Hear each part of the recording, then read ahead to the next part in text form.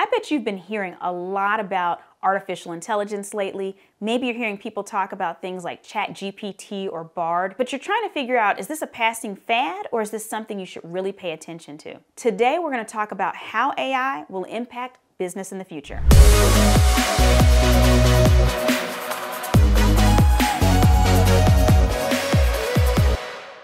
We're going to look at 3 ways that AI is likely to transform businesses from organization to employees to customers. First, we have to define what AI or artificial intelligence is, because most of what we hear about now is generative AI, like ChatGPT.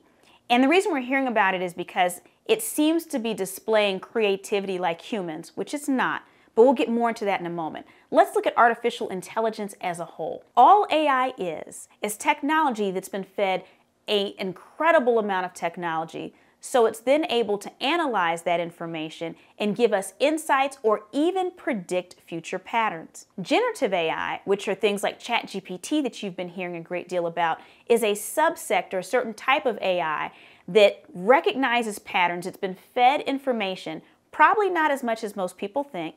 It's not the most recent information. It's not trained on the entire internet. In fact, technology like ChatGPT is trained on a very small percentage of the internet and open source materials. But what makes it interesting is that because it's been trained on as much as it has, it can predict what humans most likely would say or want to hear. That's why you can ask it to write a song about Mr. Rogers using Shakespeare-like language, and it can do it immediately. It's looking at the information it already has on that type of language, crossing it with what it knows about Mr. Rogers, and it's simply spitting out patterns based on what it thinks you want to hear or know.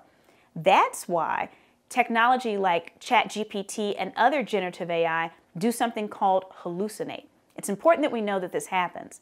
Now, if you don't know what hallucinate means in terms of generative AI, let me ask you a question.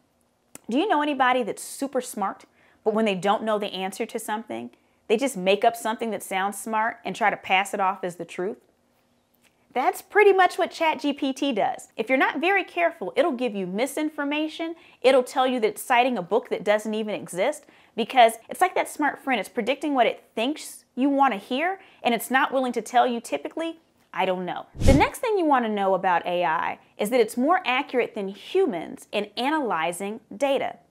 I'm going to give you 2 examples. Number 1 is a study that was published in Nature magazine in 2020. Researchers developed an AI model that outperformed human radiologists in detecting breast cancer from mammograms. The second one is an example that I've used in another video that was called Law Geeks, and this was AI technology that was created to do some of the functions that lawyers normally perform.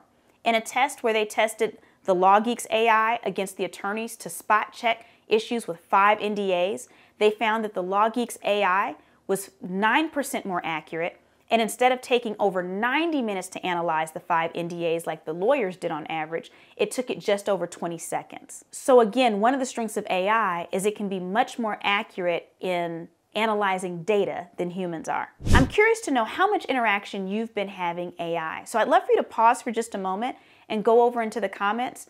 Are you using things like ChatGPT or Bard? Have you used any type of AI in your career or in your business? I'm curious to know, what are you using now and what do you like about it and what don't you like about it? Let's look at the 3 ways that AI is likely to impact businesses in the future. Number 1, it will definitely provide improved data analysis. So when it comes time to making strategic decisions for your business, rather than saying, oh, I remember clients have been saying this, or they write this on the comment sheet, that's all anecdotal evidence. It doesn't mean that it has no value, but it's much more valuable to look at the actual behaviors of our clients versus the things that they write down in reviews. So for instance, rather than just looking at a customer's feedback at the end of a hotel stay, you might be able to track all the different outlets that they visited, what time they left the hotel, what time they came back, how much time did they spend watching this show, how much did they spend on food service within the hotel. Are there particular menu items that are in higher demand certain days of the week? We've always had the ability to analyze food demand, but the level of information that we have is greater now that we have AI that can look at all of the data. Number 2, we're definitely going to see increased job automation. I gave 2 examples earlier from white-collar jobs where AI actually outperformed the white-collar professionals.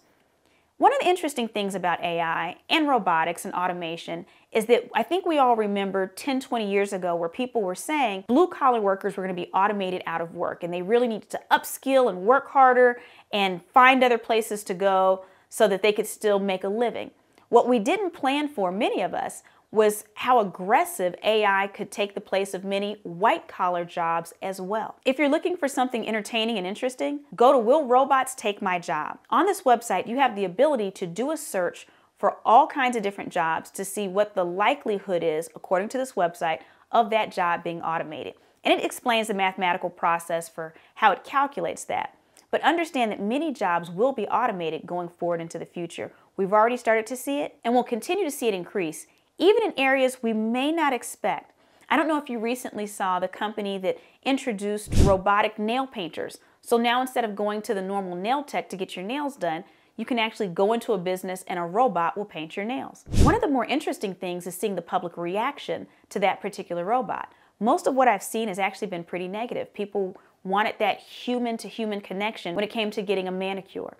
And so we are going to see increased automation, but we're also going to see this friction with some of those customers maybe not wanting that automation. That brings us to our last point, which is customer service. How will AI impact customer service in the future?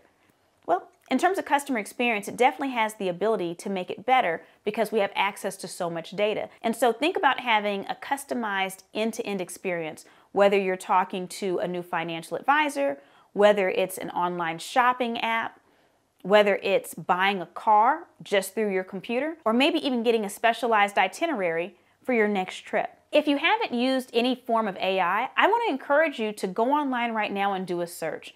If you haven't used ChatGPT, go ahead and try the free version. Same thing with Bard. There's other types of AI that are available for you as well. If you want to play around with pictures, try DALL-E, D-A-L-L-E, or even Midjourney.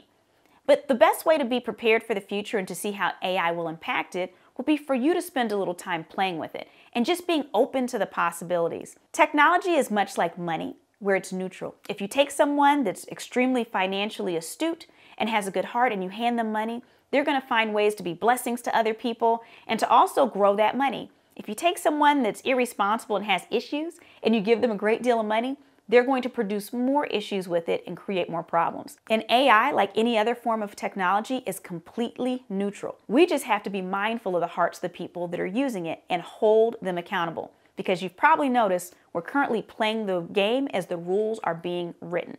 Now that we spent some time looking at how AI will impact business in the future, we want to make sure that we're future ready on all fronts. As such, I have a free gift for you, the Future Ready Playbook. This playbook is chock full of all kinds of good activities and worksheets that'll make you think strategically about the future and what things you need to do now so that you'll be ready for whatever's coming your way. To get a copy right now, look at the description and click the link in there.